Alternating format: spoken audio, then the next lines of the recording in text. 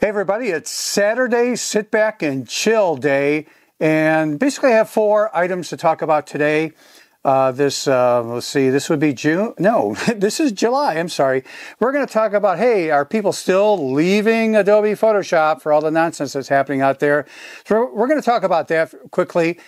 Second issue is about some coming up courses I'm planning on doing, and we're going to talk a little bit more about that and your ideas. And then the third issue is taking a look at watching me work on an image creatively as an art piece that's based on some of your responses back to me.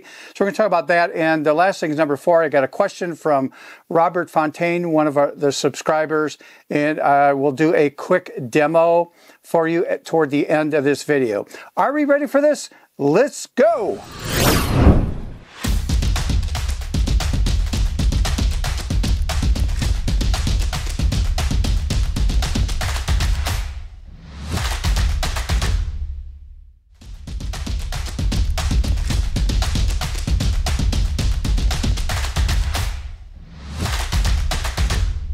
Hey everybody, welcome back to my channel. If you're new to the channel, this is dedicated to photography, and as a photo artist, pushing ourselves, our creativity beyond just like normal stuff, and just share ideas, that kind of stuff. And about once a month, I'm doing this Saturday sit back and chill out time.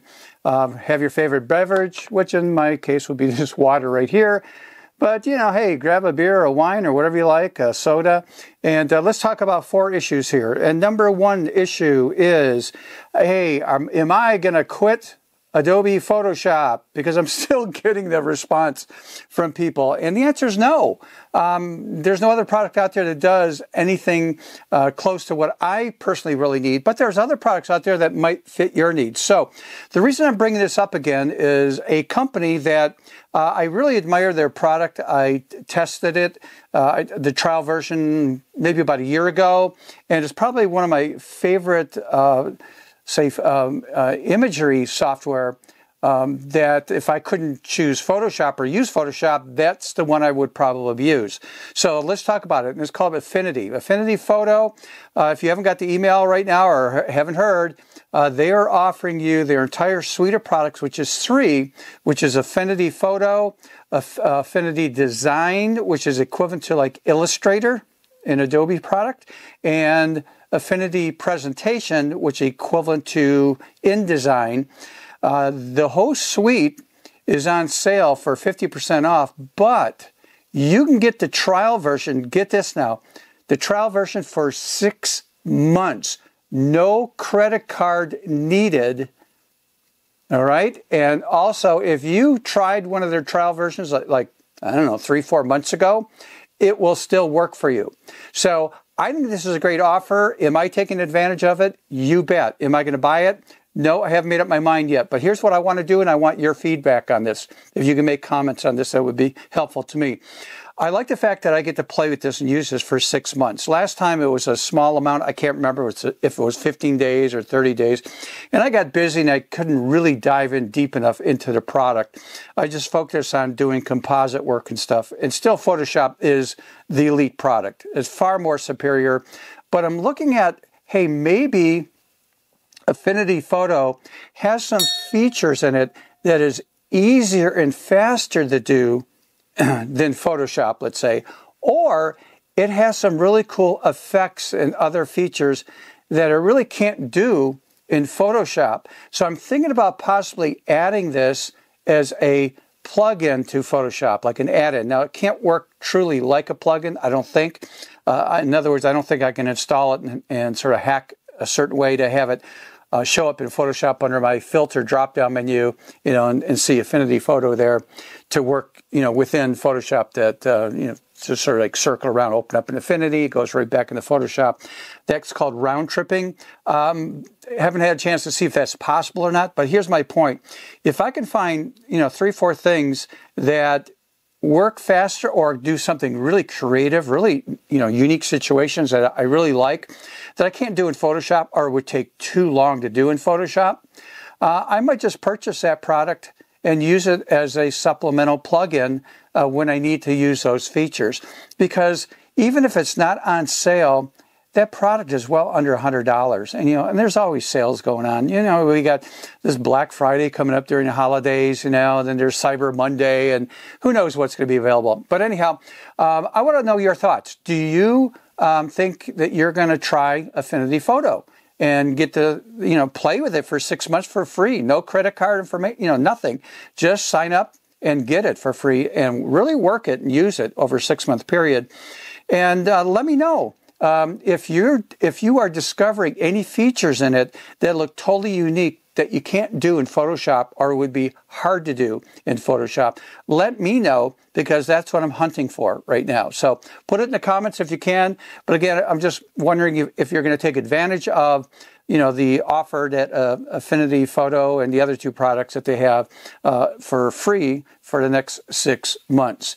Okay, so that was issue number 1. Issue number 2 is I have to apologize. I thought I'd have some classes done by now. I just got, too much. I took on too much client work and stuff. And plus I do a lot of personal traveling. Plus I do have a social life. And I didn't get what I wanted to get done and have it offered this summer. So this is going to be on the back burner. Maybe it will happen in the wintertime or going into, the beginning of next year. But I am working on a minimum of 2 courses. I try to share with you that I don't want to go over $10 on these courses. They're courses that I actually do live classes on, and they're $150 to $100 for like a half-day workshop. So I just haven't had a chance to complete and do those, but hopefully that will be happening by the end of the year, because I got a couple of emails. People are asking, I haven't seen any new courses on buymeacoffee.com/Stephen Photo Artist. You'll have the link right there. By the way, thank you to the people that have been actually buying me a coffee, contributing to the channel, because this is not monetized. And going back on Affinity, just as a quick note, I have no affiliation with Affinity to promote their product. I'm just curious about the product. And so whether you buy it or not, I'm not getting any type of kickback. There's no affiliate link, that kind of stuff. So working on courses. Hopefully I've got, at least 1 by the end of the year, and I'll be working on a couple more going into next year for you guys. Okay, the third issue, number 3, is watch me working on an image artistically from capture to the end. Let me know if that's an interest that you have, because if I do that, this video is going to be like 45 minutes to maybe an hour long just on that one image, because when I work on things creatively, I'll look at an image and think, where do I want to go with this image, from point A to B, and then I'll start working in Photoshop, and I'll try different things, and I go, I'm not happy with that, so I'm going to back out of that, and I'm going to try something else in a different direction. In other words, it's not a perfect, everything I do is going to fall into place. It's watching me try things and go, I didn't like that. Let's back off of that and let's try something different. So you're going to see a lot of hit and miss to finally come up with that finished product. And again, these are projects that I do for clients that are specific to that image. And, I'm getting paid to work that long on something to create art. It could be abstract. It varies. But the point is that worth you watching me, and maybe me doing that once a month or maybe once every month? And again, it would take about 45 minutes to an hour to do that. Let me know in the comments if that's something you'd be interested in, because I need some feedback to see if this is worth my time to even do it. And I know you're asking, could I do live stuff? I haven't had time to look at software and learn how to do live streaming. And I'm a one-person show, so I don't even know if that's possible. But I can sit down and just turn on the recorder and have you watch me, just start from point A to B and watch me change my mind on my direction and my choices in the software. So anyhow, let me know in the comments regarding that. And then the very last thing, and I have to do a demo here on this one, so if you made it this far, I got about a 6-minute demo. And this comes from Robert Fontaine. And Robert had sent me an email. He says, I have a question. I've been watching your videos this morning. Very helpful, and blah, blah, blah. But he says, I noticed that in the lower right corner of your screen, you have various signatures and logos for your images. And he talks about how he does different branding on his images. And he says, it looks like what I'm doing is faster and easier. And can you share how you did that? So again, this is going to be for Robert. So are we ready? Let's get started. Hey, Robert, hopefully this will help you out. And I think you were talking about this area down here in the lower right corner. It's called Libraries is the panel. That should be open by default. If not, go to your window drop-down menu and make sure that's activated right there. So anyhow, it allows you to organize different assets that you could share back and forth. I've got different categories. You'll find there's a folder down here that you can create your own little groups and stuff. But I've got one that says text, and that's probably what you were referring to when you saw some of my videos, seeing that library panel open there. So to create something to go in there, I'm just going to do something very basic. So you can go to the, let's go File, drop-down menu, choose New, and in this dialog box, let's see if I don't remember if I have this saved.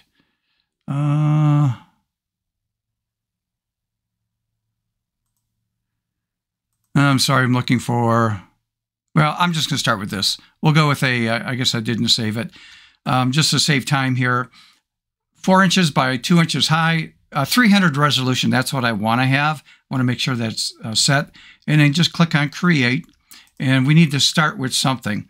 And with just a plain white background. Now I'm going to grab my type tool, which is right here in the toolbar, or just select a letter T to grab that.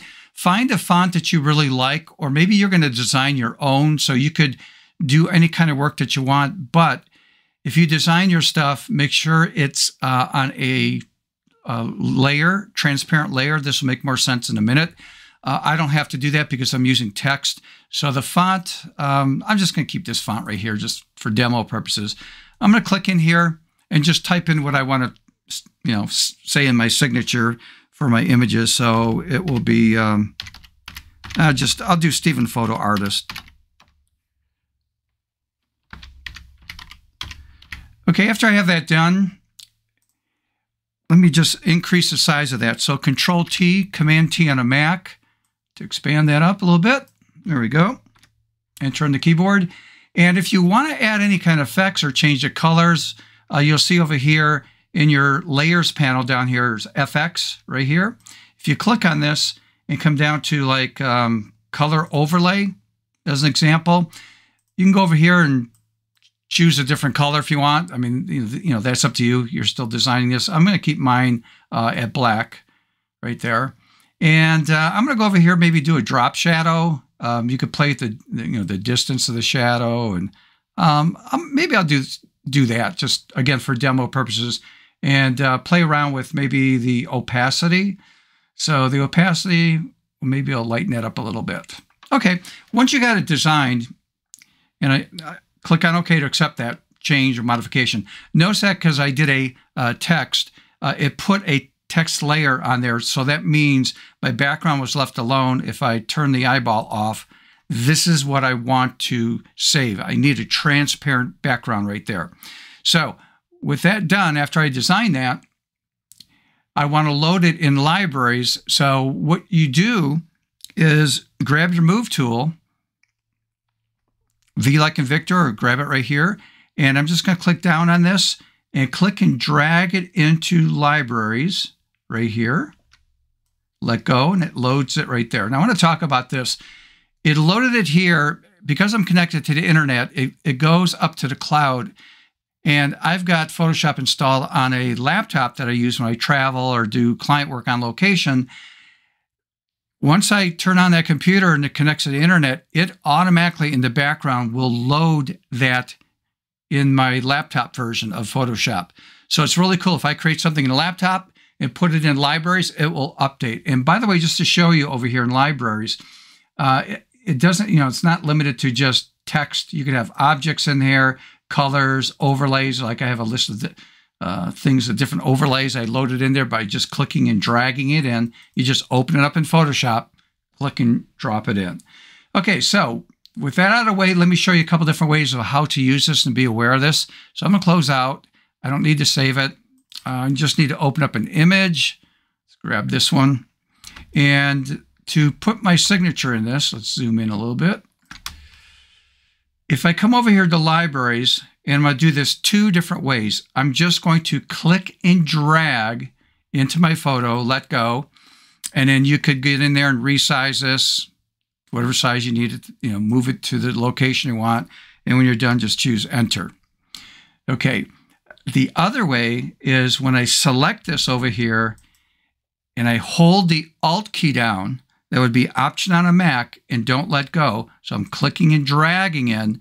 Now I let go of the mouse. Now I let go of the keyboard. And again, Control T to resize that. And again, personal preference on this. And that is, if we take a look at these two layers here, notice a difference. The first one comes in as a smart object. This one doesn't come in as a smart object, and it's showing you all the effects that you had. Now, one of the things you could do is, if you like to see all these effects because you want to change something, well, I can just go over here, double click, and just change that to, I'll just throw it up to red right there. And I changed the color. This one, I have to double click first, open this up, then make my change over here, save it, and then close out and update that. So it's just extra steps.